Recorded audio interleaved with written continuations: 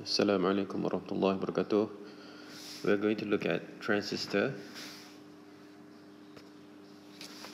Before that, let us try to recall what we have learned before. This is forward bias. So for forward bias, P-type is connected to positive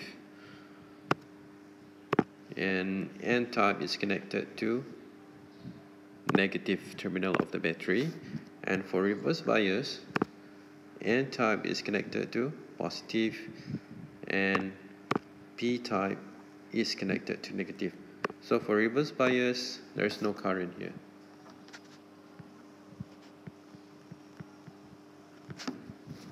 Okay, so this is what we have done before.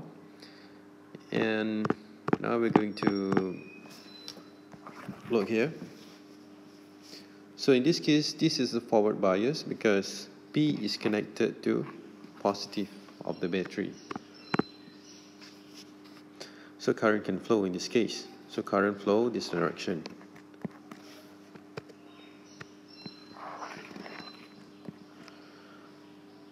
Okay, now what happens if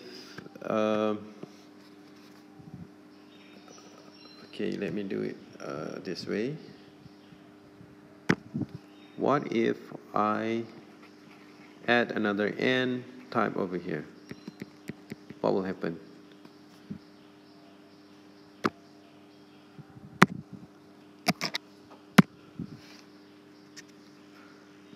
Let's say we have N type here. So we have electron here. So for reverse bias, look here. We have a big depletion layer. So the same thing happens here. We have depletion layer over here. So as a result, current cannot flow. There is no current because of the depletion layer increases. So current electron here does not have enough energy to cross the depletion layer and then go to positive terminal. So what we do now is, in order to make sure current can flow, we need to supply energy to the current, to the electron, here. So when we have this battery, so electron here has enough energy to go forward into P-type and then fill up the holes, and some of the electron will go to positive terminal here.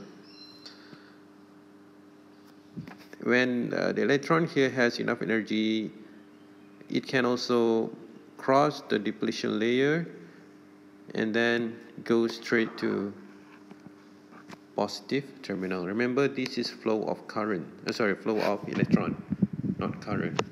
So when there is a flow of electron, there will be a flow of current in opposite direction. So we have electron here, we have current flow in opposite direction, and we call this I base current. And we have current flow in opposite direction of electron here, and we call this IC, stands for collector current. And you can see I base and collector current will meet each other. Now they will combine to produce IE, stands for emitter current. So that's why we have this formula.